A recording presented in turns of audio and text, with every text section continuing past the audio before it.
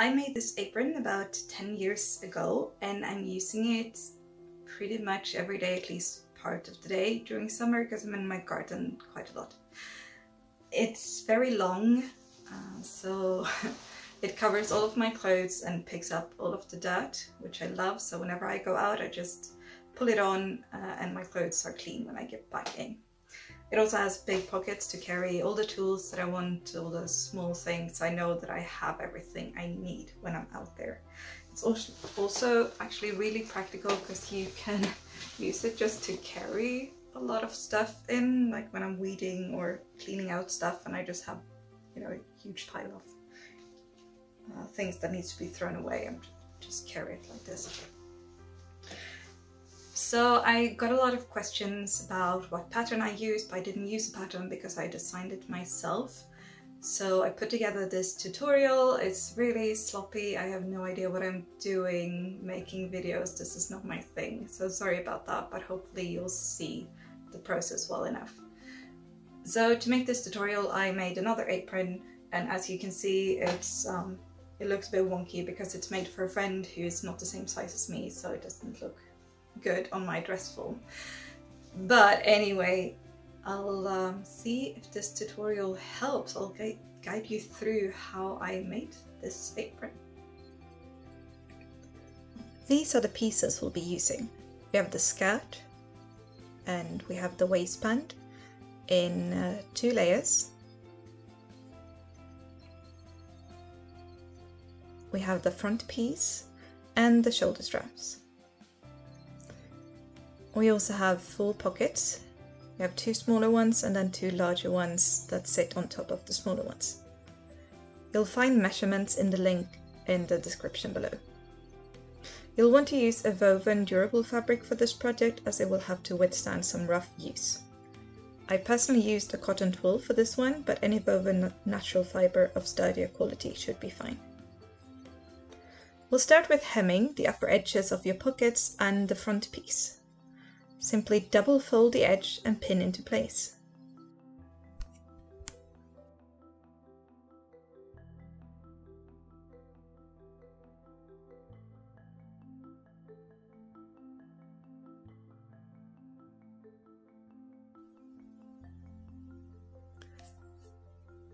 We will then do the same for the side edge and the bottom edge of your skirt.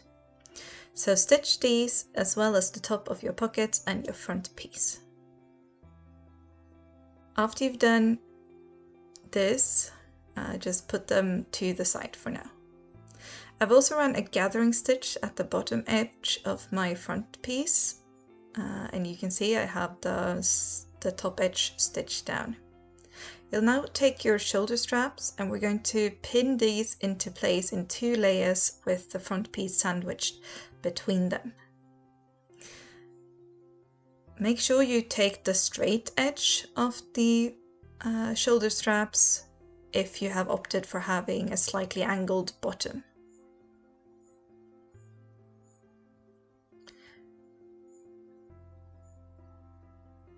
So we'll pin these into place and we will continue pinning all the way along the whole length of the shoulder straps.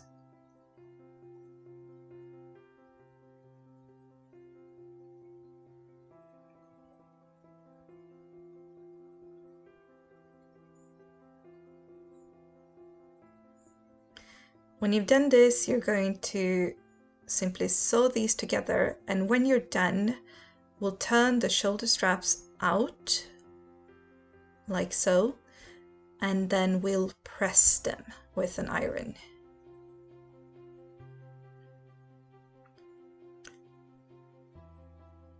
We're doing this to get a nice crisp seam, and then we'll top stitch that pressed seam. After this, and sorry about the video being dark, but you'll take the outer edge of the shoulder straps and you'll fold the seam allowance in on both sides towards the center so that you get a nice outer edge as well. So fold these in and pin it into place, and then you'll top stitch that edge as well.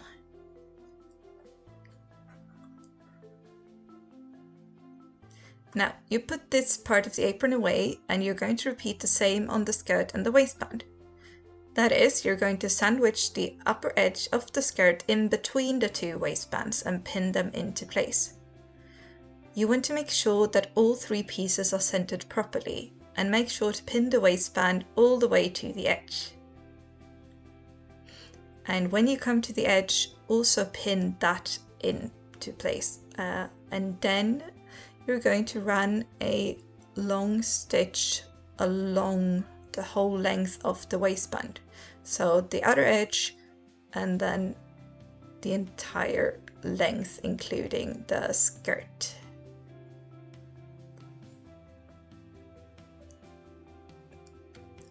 Stitch these into place and then repeat what you did with the shoulder straps. So when you've done stitching it, you'll turn the waistband out, press the seam and top stitch it to get a neat finish.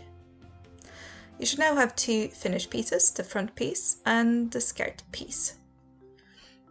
And we're going to attach the front piece to the skirt, to the waistband, but we're only going to pin it into one of the layers of the waistband, the outer layer, first.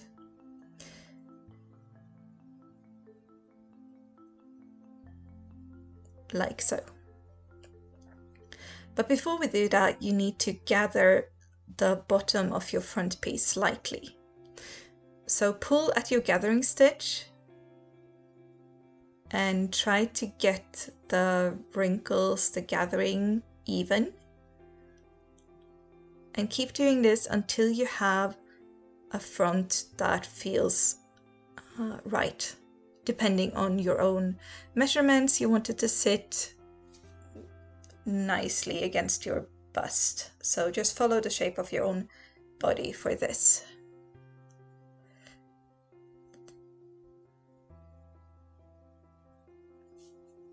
When you've done that, we're going to pin it to, like I said, one layer of the waistband, only the outer layer, the front of the waistband. You'll pin the whole length of the front piece, including the shoulder straps, into place. And once you've done that, you're going to run a stitch. Your apron should now look like this.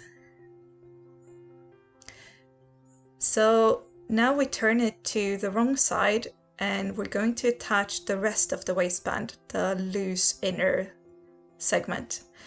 And you'll simply fold the seam allowance in and pin it into place against your front piece.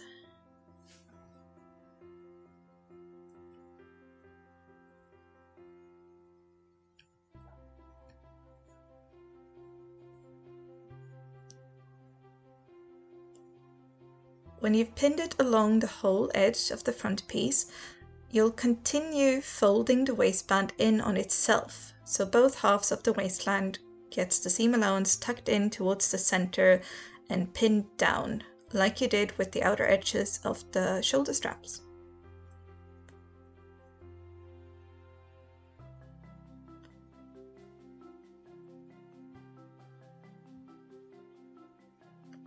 So just continue all the way to the edge. Fold it in, pin it, and then once you are done pinning all of this, you're going to run a top stitch along the whole length of this, from one end of the waistband to the other end, securing the front piece in place as well.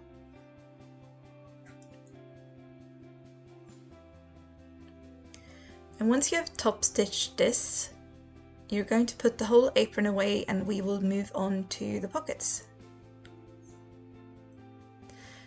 So you take your pockets and you double fold all the raw edges in, and I suggest that you baste these in place because you'll get a neater finish if you do.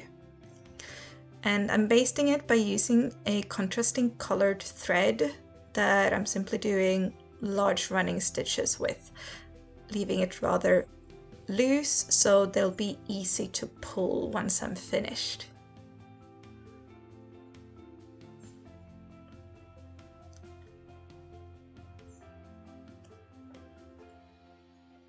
So do this for all 4 of your pockets, and after that we'll attach the pockets to the apron.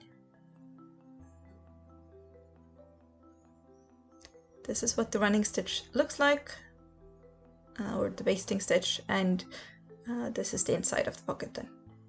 So put your apron on and then place the pocket where you want it, wherever is comfortable for you to reach into. You'll only pin the 2 small ones first, because you need to stitch them in place before adding the larger one. Make sure you fit them so that it'll be comfortable to reach into your larger ones as well. So adjust for that when you pin your smaller pockets into place.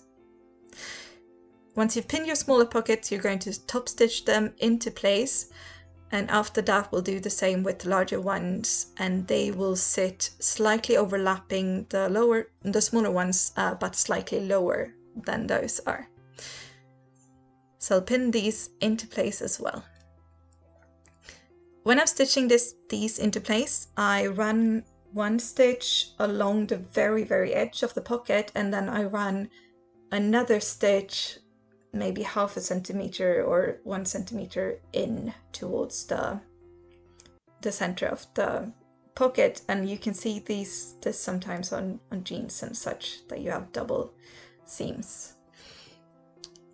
So I've pinned the larger pockets into place, and I'm going to stitch, and as you can see, it's slightly lower than the smaller pocket. Once they're all top stitched into place, I'll remove the basting stitch that I did. Just pull at the thread to get it out.